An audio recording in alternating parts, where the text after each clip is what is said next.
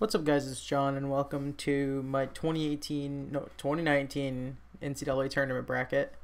I did one of these not last year, but 2 years ago, and I was abysmal. I did one of these last year, and I started off well and didn't do so good. I didn't do last year on YouTube. I've done a bracket every year since 2010, so believe it or not, I haven't had a perfect bracket yet. I'm not going to talk about like at-large stuff because I did terribly. I had Temple, Belmont, and where are they? Arizona State all out of the field, and I had NC State, Texas, and TCU in the field, so I didn't do so good.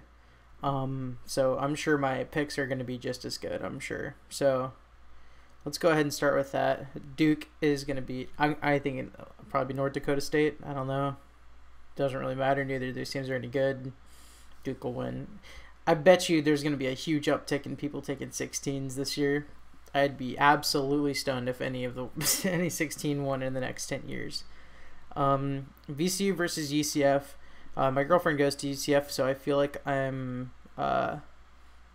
obliged to take UCF, but at the same time, I think VCU is actually better, so I'm going to go with VCU here. Mississippi State over Liberty. I think a lot of people are going to take Liberty, but I like Mississippi State more than most, and I like Liberty less than most. Virginia Tech versus St. Louis. Feels weird seeing St. Louis on the 13 line, but I guess that's what happens when you're nowhere near the bubble and you win your league. So there you go. I think Virginia Tech wins. I'm going to apologize in advance. This first round is going to look rather chalky, but I hope I'll make up for it. Here I think Temple will win in the first four, and I think Maryland will beat Temple. Came pretty close to taking Yale this year, but I am going to take LSU. I do think they go at least this far just because of the talent disparity. Louisville feels like they're kind of coming in colder, and Minnesota feels like they're a bit hotter. Plus, I think Minnesota's better overall, so I will take the Gophers to beat Louisville. Here, I like Michigan State to beat Bradley. I'm not going to pick against Izzo in the first round, just in general. Down here in the West bracket, I'm taking Gonzaga over. I think it'll be Prairie View. I think Prairie View is the best 16 seed that's in Dayton. And I actually think they're the second best 16 overall behind Gardner-Webb. But I will take the Zags. Syracuse versus Baylor. Syracuse is even though I go to Bama, Syracuse is the primary team I root for. And because of that, I'm taking Baylor because I don't want to jinx Syracuse. And also, I think Baylor's genuinely better like anyway. As good as Tyus Battle is, I think Baylor has the best player on the floor in Makai Mason. Marquette versus Murray State. I came into this bracket and saying I wasn't going to take Murray State. Like going into Selection Sunday, I'm not going to take Murray State because the thing is, John Morant is going to be more athletic than just about anyone. But the power conference teams are generally going to be closer to John Morant's athleticism, and I feel like generally the way a Cinderella run happens is it usually happens with hot shooting rather than someone just being bigger and better than everyone else. That's why Florida Gulf Coast's run a few years ago, Dunk City, was so wild because that's the anomaly. That's not how most runs happen. They usually happen with like fast tempo and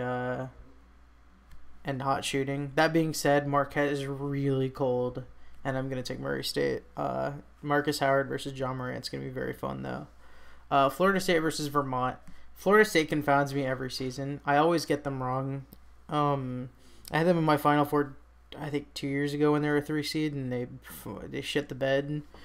Last year, I have them out in the first round, and they go to the Elite Eight, so I don't know what's going on. I'm taking Vermont. Vermont usually does well in these 4 v13s. They beat Syracuse like a while ago in one of these. They almost beat Purdue a few years ago. I like Vermont in this one. Buffalo, I think it'll be St. John's, and I think St. John's actually wins.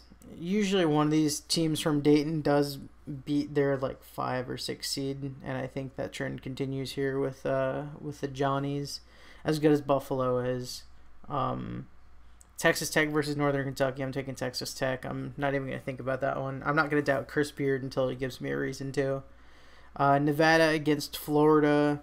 I think Nevada is the new Wichita State, where you have this team that's got a ton of talent, but unfortunately, due to like conference circumstances and schedule circumstances, didn't really have the wins to show for. As hot as Florida is right now, I think in any other 7-10 matchup, I would probably take them. Oh, that's not true actually. Um, but I think the Wolfpack are the better team here. And then Michigan versus Montana. I'm gonna take Michigan. This game is gonna be probably unwatchable, just like last year's game was. South region. Can't wait for a bunch of people who have never heard of Gardner Webb to pick them. I'm gonna take UVA. I'm not gonna do that. Ole Miss versus Oklahoma. I'm actually gonna take Ole Miss here. Oklahoma's the hotter team right now, but I think Ole Miss is probably a little bit more interesting to play against Virginia, and so I'm secretly gonna hope for them to win because of that anyway. Wisconsin versus Oregon. Again, it's weird to see Oregon on the 12 line. They were a Final Four team 2 years ago, but again, when you're nowhere near the bubble and you win your conference tournament, this is what happens. And they're playing Wisconsin again for probably like the 10th straight March Madness. I'm going to take Wisconsin. Ethan Happ's better than anyone Oregon's got. Oregon next year will be very fun. This year, this game will probably still be fun, but I don't think they're going to advance. K-State is probably the most like conditional team in this entire bracket for me. If they have Dean Wade, they have Final Four potential in this bracket. Without Dean Wade, they could lose in the first round to UC Irvine. That being said, as dominant as UC Irvine was in their tournament, they haven't beaten anywhere, or just in their conference. They dominated the Big West. I think K-State's they haven't beaten anyone like K-State. I think K-State wins. Nova versus St. Mary's. As much as I want to take St. Mary's, I think Nova's the better pick here. I don't actually think St. Mary's is honestly all that good. As close as they were to the bubble, this is saying that they wouldn't have made it. That doesn't surprise me.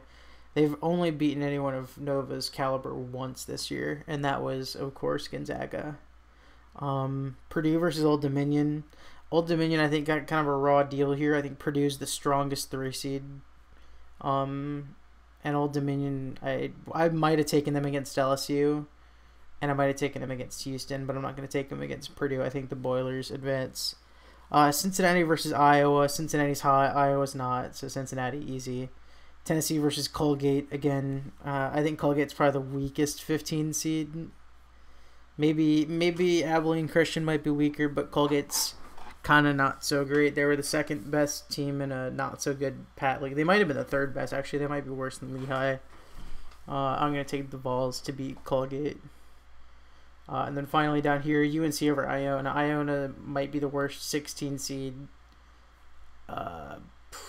besides NC Central, I'll say. And UNC is strong, so easy. Utah State versus Washington. As much as I'd like to see Utah State win, I do think Washington is going to, just dominate. I don't know. I feel bad saying that because Utah State's a very good team. I think this is just a raw deal for them. Although, I don't know, Washington looked like shit against Oregon, so I don't know. Auburn, New Mexico State. I make the mistake to go with New Mexico State every year, and I think they've yet to win a single, first round game in the, 27 straight NCAA tournament appearances they have. So I'm going to take Auburn. Kansas versus Northeastern. Northeastern, that's probably going to be my, weirdest pick, because I don't even really believe in Northeastern that much. But at the same time, I think Kansas is just in an impossible situation. I think Bill Self's done an incredible job getting them even this high of a seed, because without Doak, they just don't look the same. Not having D'Souza, so that's 2 huge guys that they were probably counting on having this whole season, or at least for a lot of the season, that they just don't have. And because of that, I think Northeastern wins this one. I would have taken probably any 13 against them, especially because I think Northeastern's actually the weakest 13. Out of these, Iowa State and Ohio State, I'm taking Iowa State to win this one. I don't put a ton of stock into conference tournaments, but Iowa State is hot in general, and Ohio State's pretty much backsliding. They won the game they needed to against Indiana, and other than that, they haven't really done anything. And that game they played against Wisconsin still haunts me. They really damn near won it. Houston versus Georgia State. I'll, as much as I like Georgia State and as much as I think Houston's the weakest 3 seed, I'm still gonna go with the Cougs. Wofford versus Seton Hall. Let's see here. Oh, all right. This doesn't really bring up where what I was hoping they would. Wow, Wofford is really ranked to 128th in the RPI. Golly, the RPI is broken. Wofford's the media darling right now. They're the team that they ran the table in the SoCon. They're a top 15, I think, in the NET, top 15 or top 20 in KenPom. But Seton Hall's also really hot. And I'm gonna take Hall to win. And then here, Kentucky versus Abilene Christian, Kentucky. I mean, come on. What do you expect from me? So, second round, Duke versus VCU. Give me Duke. I'd love to see VCU win it, but yeah, Duke. I will take Mississippi State to beat Virginia Tech here. I don't know. Virginia Tech spooks me for some reason. I just don't really know what to expect from them, but I like State here. I'm gonna take Maryland over LSU. I really do think this Coach Will Wade situation is gonna doom them to a first weekend exit. Plus, I like Maryland more than most, so we'll see what happens there. Minnesota versus Michigan State. Oh man, I just realized that's a Big Ten matchup in the second round. That's kind of weird. But I guess when you get the conference got 8 teams in, or did they get 7? No, they got 8. Yeah, I guess that'll happen then. Whatever, I like Michigan State. I'm not going to pick against Izzo, especially in the second game of a weekend. Sweet 16, first round, Final Four. I think he's all game, but he's the better than anyone at. Or I'm sorry, I have this switched. I guess. Sorry, that's not good. That's not good reasoning. I am taking Michigan State there though. Down here, Gonzaga over Baylor. I do think Baylor's good. I think the Zags are maybe the most solid team in the field, so I'm going to take the Zags. Murray State beats Vermont. Again, this kind of goes back to, athleticism doesn't really make Cinderella runs, but against a Vermont team that's kind of more on Murray State's caliber, I don't really know how Vermont's going to hang with them. Texas Tech versus St. John's. Give me T-Tech. Get into the second weekend. And I'm taking Nevada to upset Michigan. I think Nevada might actually have more talent than Michigan, which I think says a lot about the coaching job that Beeline's done this year. But Nevada's real good. Up here, I'm going to take Virginia over Ole Miss. I don't know. Every round I take Virginia, I just feel so sketched. But talent-wise, this should be a no contest. I'm going to take Wisconsin here. I'm erring on the side of caution here. Because even with Dean Wade, Wisconsin's still going to have the best player on the court. They're going to have the best player on the court against nearly everyone that's not Duke or like Tennessee. I don't know. So, tough break for K-State. I really want to see them go far. I've always had a soft spot for K-State.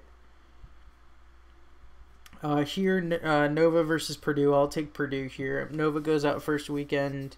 I think it's honestly phenomenal that Jay Wright even has him here, to be honest. But I don't know. As much as Carson Edwards kind of sketches me out, Purdue is just real solid. And then here, Tennessee might have the most raw deal in the entire field.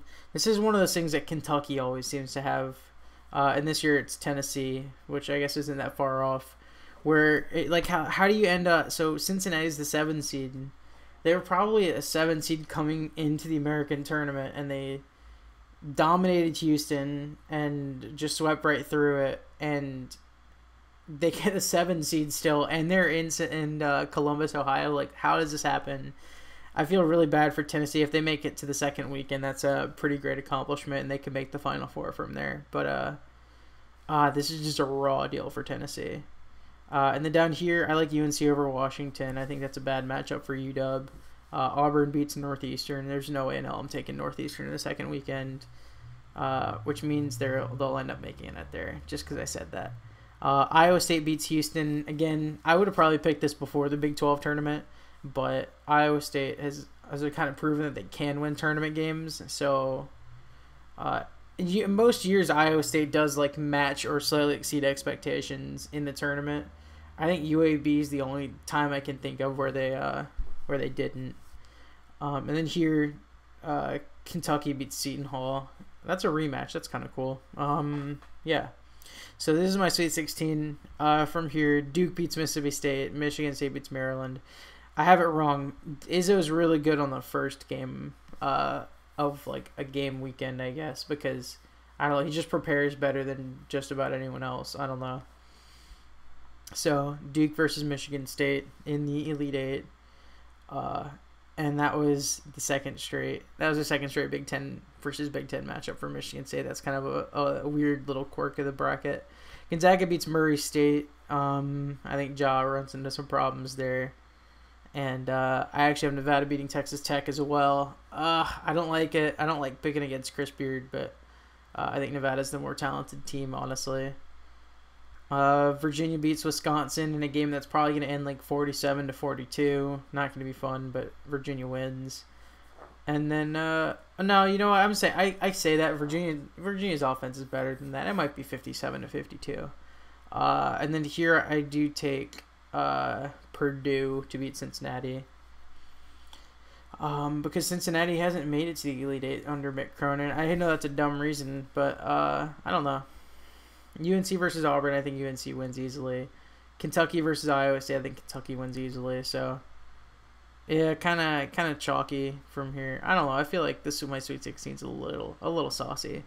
But anyway, I'm gonna take Duke over Michigan State. Izzo just never seems to beat Coach K, and I don't think that changes here.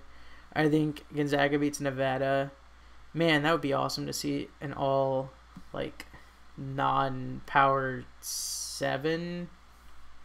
Depends on if you count the American non-power 7 like basketball team like matchup in the Elite Eight. That would be kind of fun. Virginia Purdue, I think Purdue wins. I really hate this. This is definitely my most sketchy pick of the bracket, but I don't know. Purdue's got the raw efficiency, and then North Carolina beats Kentucky.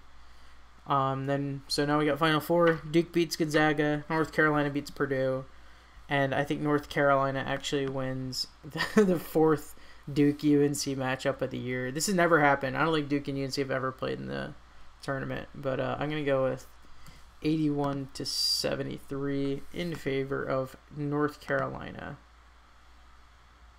And I'm not gonna enter either of these because I don't like the emails.